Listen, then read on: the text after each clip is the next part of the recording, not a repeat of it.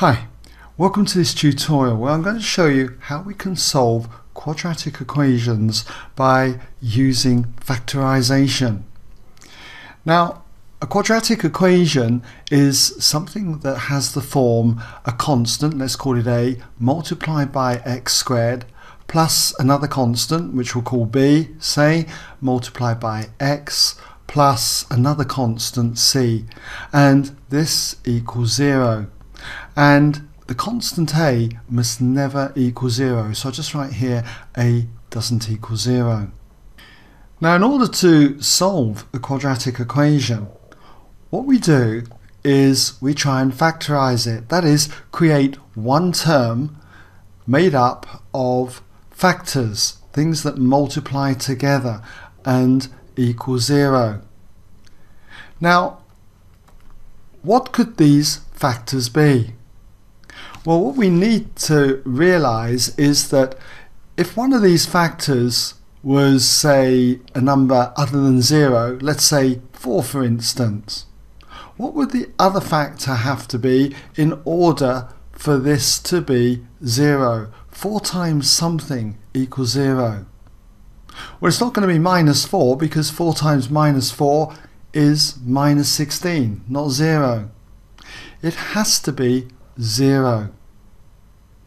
If I had something like this, where the second factor was a number, any number, it doesn't matter what it is, any number, then let's say it was, say, 7.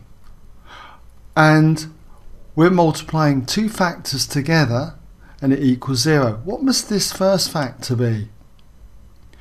Well, it has to be 0 again. 0 times anything, or anything times 0, will always give us 0. And it doesn't matter how many factors you have. I could have 3 factors, 3 things being multiplied together. Then any one of those must be a 0. And we can't rule out this case as well, where both factors are 0. 0 times 0 equals 0. So what I'm trying to say then is that one or more factors must equal 0 if we create a situation like this. And it's this principle then that we use to solve these kind of quadratic equations. Now, I've got 5 examples here, and I'll definitely encourage you to look at each one because I've picked them for particular reasons to show all the different types of problems that we can get with this type of work. Now, in question 1, okay, what we have got here is essentially a quadratic equation. You can see that a is the 10, doesn't equal 0, b is 5, and the c, well, that does equal 0, okay, but that's okay. So we've got our quadratic equation that equals 0. Now we need to try and factorize the left-hand side, and the left-hand side does factorize. We always check to see whether it's got a common factor first of all, and it has got a common factor. It is 5x. So if we factorize this in the usual way, it's going to be 5x multiplied by 2x to give us the 10x squared, and then plus 1. And this will equal 0. Now in this example, I've got 3 things being multiplied together, 3 factors in other words. I've got the 5, that's my first factor, being multiplied by the x, which is my second factor, and then I've got my third factor, 2x plus 1. So I've got 3 things being multiplied together equaling 0. So I know by this idea here that one or more of these factors must be 0. Well, I know it can't be the 5 that's 0, okay, but this x here could be 0. So I could write that therefore x equals 0 for that second factor, I should say. Or we've got the third factor here, 2x plus 1. That could equal 0. And if I solve this equation here in the usual way, I'd subtract 1 from both sides, and therefore I would get 2x equals minus 1. And if I divide both sides by 2 now, I end up with x equaling minus a half. So not forgetting that first solution, x equaling 0, or we therefore have x equaling minus half. Two solutions for this quadratic equation. Now, in this second one here, I picked this example purely because I wanted to show you one common mistake, first of all, that is often made. I quite often see people dividing both sides by, say, x. And that would lead to x here equaling 3. And x equals 3 is a solution. But what happens is we're not doing it the proper way. We lose a solution by doing it by that method. The proper way of doing this is to look at our terms. We've got two terms here, x squared one term and 3x the other term.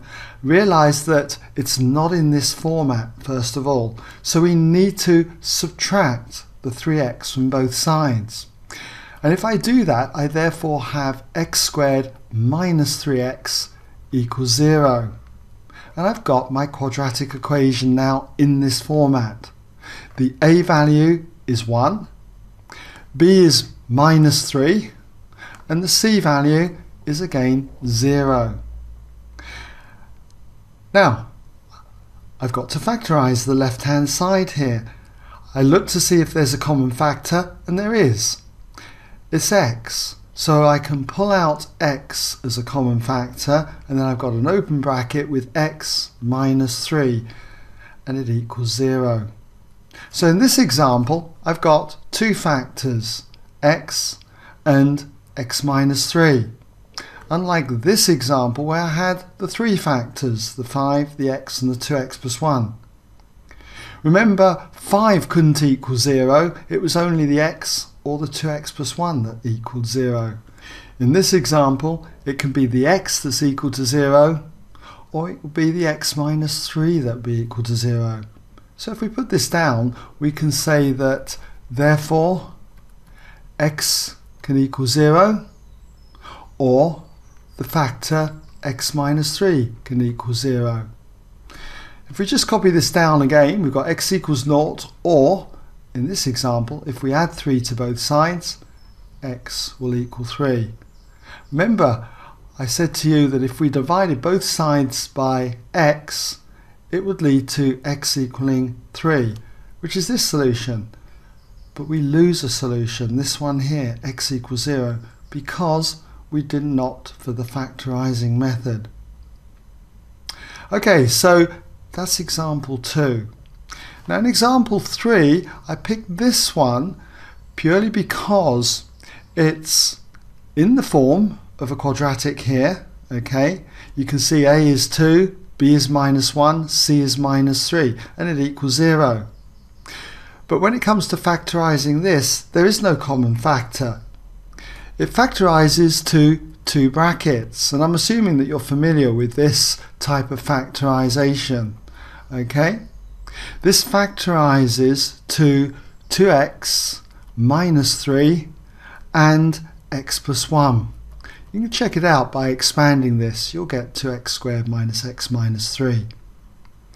Now again, in this example, we've got two factors. We've got the 2x minus 3 and the x plus 1. And that means that either one of these must be equal to 0. So therefore, we can say that 2x minus 3 equals 0, or the other factor, x plus 1, equals 0. And if we solve this in the usual way, by adding 3 to both sides, we get 2x equals 3, and then dividing both sides by 2, you end up with x equaling 3 over 2, or 1.5. And with this second equation here, x plus 1 equaling 0, if we subtract 1 from both sides, we end up with x equaling minus 1. Now in number 4, I picked 4 purely because in this example we need to rearrange it. We need to rearrange it into this format. And we start off with the x squared term, and then the x term, and then the constant. So what I need to do is subtract the 4 and 3x from both sides, and if I rearrange that, I'm going to get x squared then minus the 3x minus the 4 equals 0. So notice how I've got the x term immediately after the x squared term. And again, in the usual way, we look to factorise this, look to see if there's a common factor. There isn't, but it turns out to be two brackets again. Those two brackets, those two factors in other words, they turn out to be x minus 4 and x plus 1. And again, we can say that therefore x minus 4 must equal 0, or the other factor, x plus 1, must equal 0. And solving these two equations leads to x equals 4 or x equals minus 1. Now in the last one, number 5, we've got our quadratic equation in this format here. A is 1. This time I've got no x term. The b value is 0, but that's allowed. And I've got my constant c, which is minus 9. I look to factorise this. There's no common factor here. And if I factorise this, I should see that it's what we call the difference of two squares. It factorises to two brackets. Okay, something like this. X minus 3 and x plus 3. We should be familiar with this. It's called the difference of two squares then. And then we've got our two factors, and again we can put each of these factors equal to 0. We can say therefore x minus 3 equals 0 or x plus 3 equals 0. And if we solve these two, the first one by adding 3 to both sides, we get x equals 3. And in the next one, if we subtract 3 from both sides, we get x equals minus 3. Now it's worth pointing out at this stage that I quite often see students, when they get questions like this, solve x squared minus 9 equals 0. They take the 9 to the other side, they add 9 to both sides, in other words, get x squared equals 9, and to get x they do the square root of 9.